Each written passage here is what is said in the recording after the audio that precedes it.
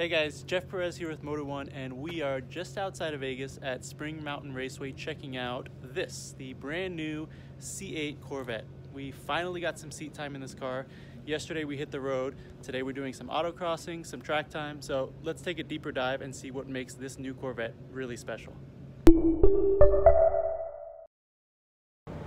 So this car here wears the Accelerate yellow paint job, which is a $500 extra.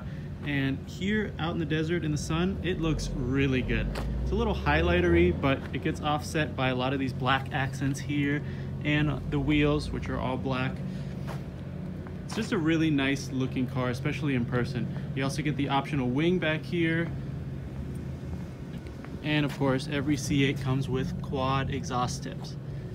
So once you step inside, this setup is pretty basic. It's just the generic black leather finish, but it's really nice. The interior is well finished. You get that giant bar over here with all the HVAC controls.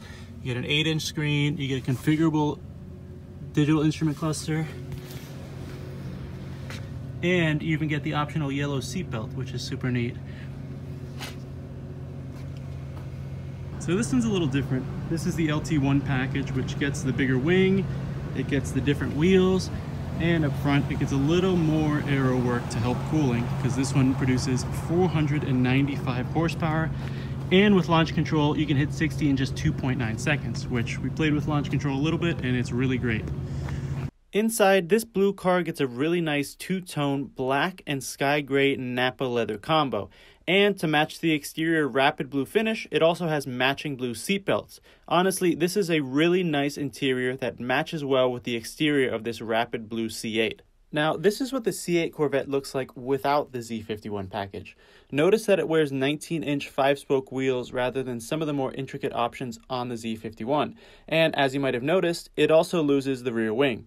Honestly, this might be the better spec of the two. You can get the rear wing if you really want with the Z51 package, or as an $1,100 on top of the non-Z51, but it only comes in a few colors.